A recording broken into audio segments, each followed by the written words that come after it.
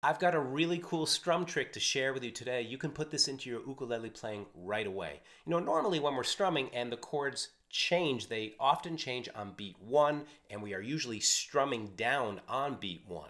I'd like to show you a new way of doing this that can add a lot more character and groove to it. Here is the old way.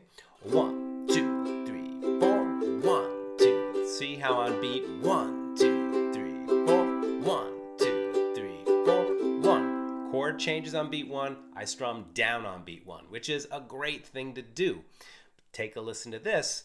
It sounds a little different. 2, 3, 4, 1, 2, 3, 4, 1, 2, 3, 4, 1, 2, 3, 4, 1, 2, 3, 4. Can you hear?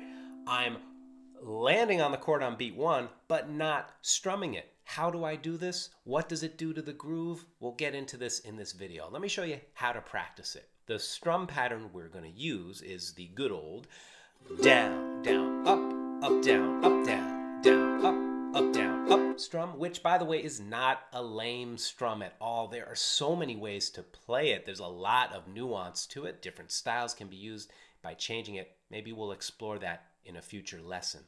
But right now, when we change the chord, watch what I do the last up strum. I'll do it real slow so you can practice it with me. Down, down, up, down, up. I let go of the chord on the last up strum. That's step 1. Down, down, up, down, up. Immediately afterward, the next chord, you land on the fretboard, kind of hammer the strings. You don't have to do it with much force. Down, down, up, down, up.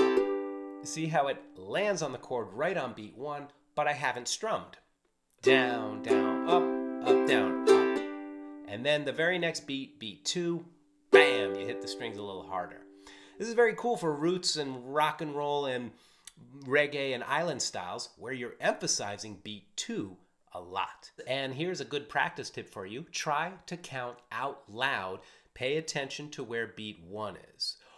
1, 2, 3, 4. 1, 2, 3, 4. 1, 2, 3. 1 is where the chord hammer, down, up, down, hammer, down, up, down, up, hammer, down, up, down, up, hammer, down, up, down. There's great power in being able to say it and articulate it with your mouth. Your hands will obey the command from your brain. This is how we really make progress in our music, by doing things at a speed where we are connecting the dots, stacking one success on top of another. This way, your practice, you start to reach your goals with it, and that inspires you, of course, to keep showing up and learning new things. For some songs, this is a really cool thing to do.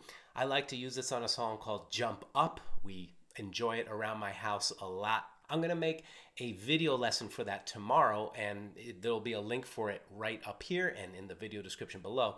Hope you'll subscribe to the channel so you can join in with that tutorial. It's a really uplifting and fun song.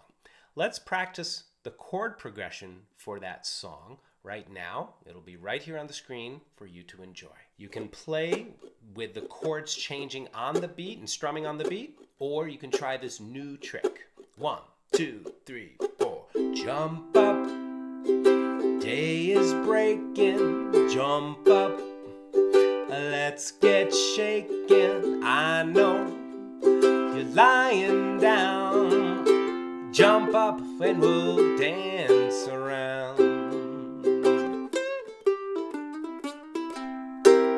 I'll show you the whole song in the next video. If you're still watching, thank you. Let's practice it one last time. It's like this. Down, down, up, down, up, hammer, down, up, down, down, up, down, hammer, down, up, down. It really will become intuitive once you spend some time going slowly with it. I hope you have a wonderful day making music. Look forward to seeing you in another lesson soon. Thanks very much for watching. Keep on jamming.